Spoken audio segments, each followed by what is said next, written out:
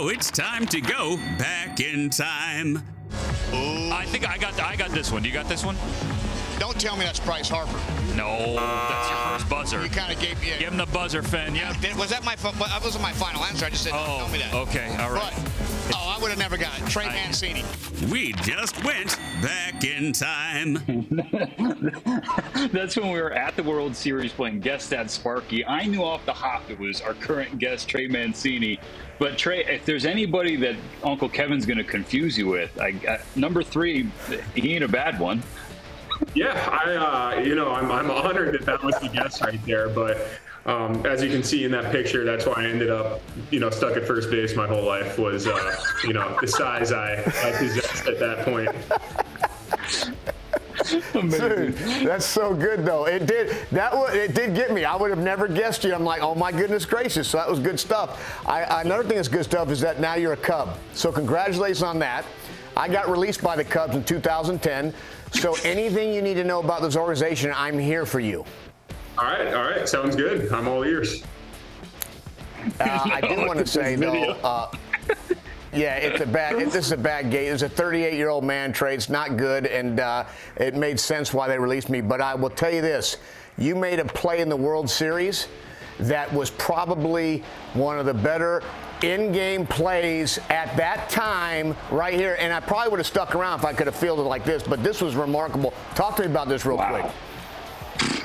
Yeah, at that point, I went into the game unexpectedly. Yuli had been just tearing it up in the postseason and was our hottest hitter, maybe with the exception of Jeremy at that point. But he went down in the rundown, and when you're not starting in a game, especially a game of that magnitude, you got to be ready the whole time. Everything that you do, all your preparation that you've ever done. If you end up going into this game, it's going to be, the biggest moment of your baseball career. So I knew that, and had a tough at bat right before that, and I knew I needed to wash it and needed to go out there and play good defense. And there was good communication between Joe Espada and I before that play to stay right on the line there. You want to prevent any extra hits from happening, because with Segura on first base, he's going to score right there. So we knew I needed to guard the line.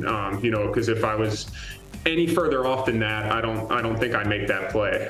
He hit the ball quite well. Schwarber did. So, luckily I didn't get too far off and made the play. Yes. That one will be replayed over and over, not just in the Mancini household and family, but in Houston as well, winning that World Series. But you know what, Trey? What's special about the end of year 2022? That wasn't the only ring that you won, because you and Sarah tied the knot. So I know Kevin is a little bit bitter that his invite was apparently lost in the mail. But our question for you is what is the memory at the forefront of your mind? It's definitely not going to be the flower bill. But what are you going to take with you from your special day with Sarah? Oh my gosh, just having that collection of people all together. There were so many important people in our lives, in each Sarah in my life.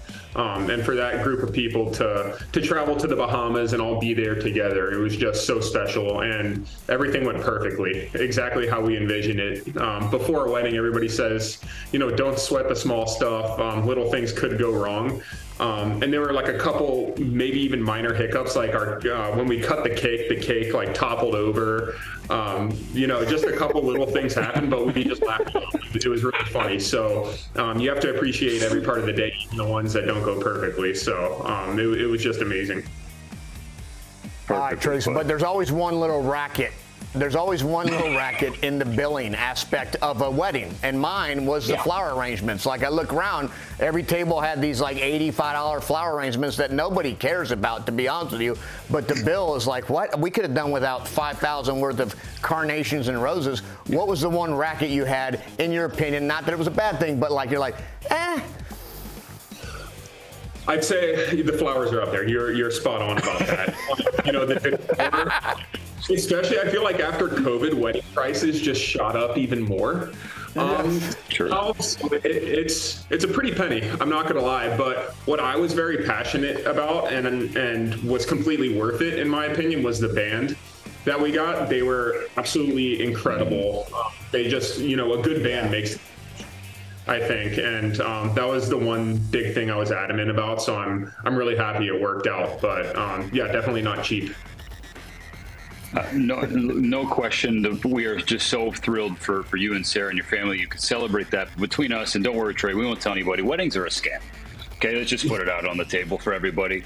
So just mind your wallets, everybody.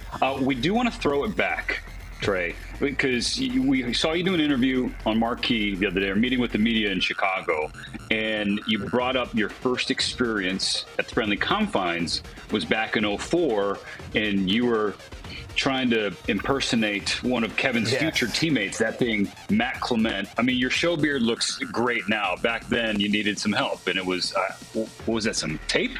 What is that? Yeah, so they had the giveaway at the games. I don't know. I think they must have handed it in at the gates when everybody went in, but I remember so many people wearing the Matt Clement goatee. I was pumped to put it on, get a taste of what facial hair would be like. So, yeah, that was my first experience at Wrigley. It's absolutely incredible. I had not been to too many other parks besides Tropicana Field at that point. So, it really opened my eyes to like the Major League Baseball experience, and it was just incredible.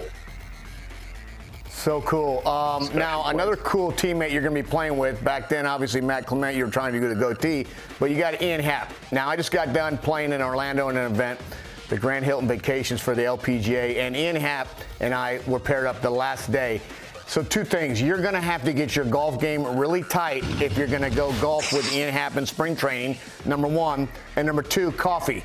He's got a coffee company. He's got stuff going. He's a very clean, beautiful man in uniform. He's a beautiful man outside of uniform. So coffee and golf, but that's only my tip I'm going to give you. If you're going to play with Happ, get some strokes because this guy's got to move to the golf ball. Are you a golfer? The golf game is not tight whatsoever for me. It's quite the opposite. I'm a horrific golfer. I'm actually much better left-handed than right-handed because I have no training on the left side. I think the baseball swing does not translate at all. So after I retire from baseball, I'm going to heavily invest in golf and try to get good, but it's a lost call right now. Coffee, on the other hand, I absolutely love, so I'm looking forward to talking to Ian about that. Hey, well, next time we get on the course, I'm a lefty. We can share clubs because with no training, you could come on the left side and have some fun. Hey, before we let you go, Trey, you're one of everybody's favorites in the big leagues, right? And you don't have to toot your own horn. We'll do it for you. But everybody appreciates your journey and your spirit through that, right? And what you've gone through, overcoming cancer, comeback player of the year a couple seasons back. And now one of your brethren in the big leagues is going through a different but similar battle in our friend Liam Hendricks. And you were able to connect with Liam. I know Liam's starting his treatment up, and we're, of course, thinking of him and Christy and sending our prayers to him. But what was something that you wanted to share? Why was it on your heart to reach out to him? Just because I know what he's been through. I texted him and I told him, I know how many people are going to reach out to you. And it's absolutely incredible how many people reach out.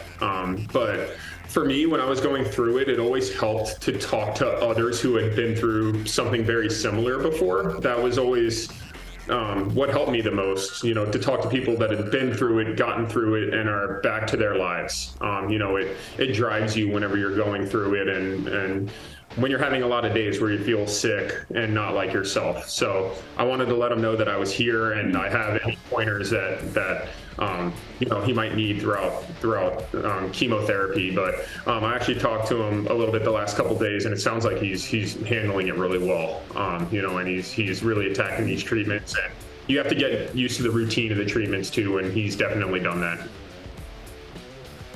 Hey, well, Trey, we appreciate you for the person you are and, of course, for the time that you always offer us here on IP and on the network. Again, congratulations to you and Sarah on finally having your beautiful day in December, and we can't wait to see you get your other ring, the one earned in October at the start of this upcoming year, Matt. Thank you. Yes, sir. Thank you, guys. Appreciate you having me on.